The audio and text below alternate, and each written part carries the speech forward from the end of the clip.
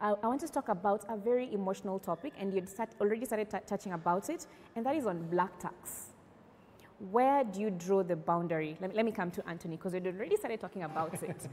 Black tax, like it's a common problem in African households. So where do you draw the line? Like, I'm struggling, but people are still expecting me to send them money back at home. Yeah, it's a burden of our lives. We're stuck with it.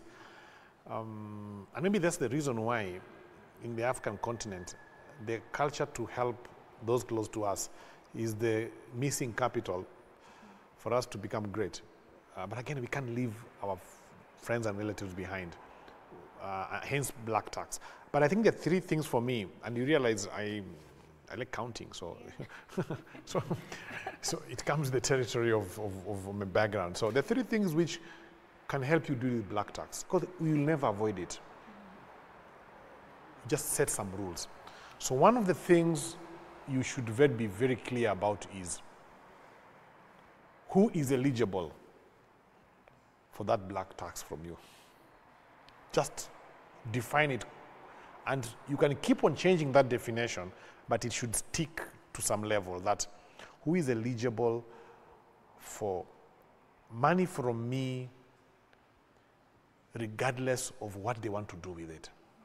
Because when you give money to a loved one, to your mom, to your dad, to a cousin, to a friend, and you don't want it back, or you don't expect it back, you don't put too much effort in what they want to do with it, because you've said, I'm going to help you, take it.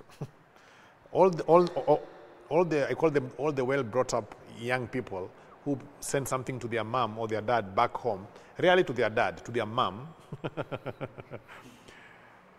don't really follow up what their mom does with the money, because they have said, it's for you, you've been there for me, I'm being there for you. So number one, define who is an eligible recipient of that, and widen it or narrow it according to what your belief system and also your ability. Secondly is define what component of your income deserves to be given to other people. You shouldn't be random about it. So if it's done for that season, for that month, for that year, that's it.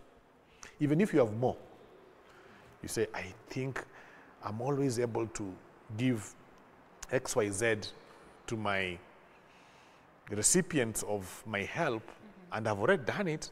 I think any other need has to wait for another season when I want to redefine who is eligible. So you define the amount. And the third one is causes which are dear to you. If supporting your parents is dear to you, and it should be,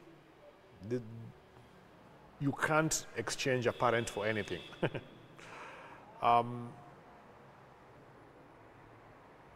If you define the cause that dear to you is helping parents, helping young brothers and sisters, helping a member of an extended family, helping people who you have become part of your ecosystem because of various reasons, either professionally through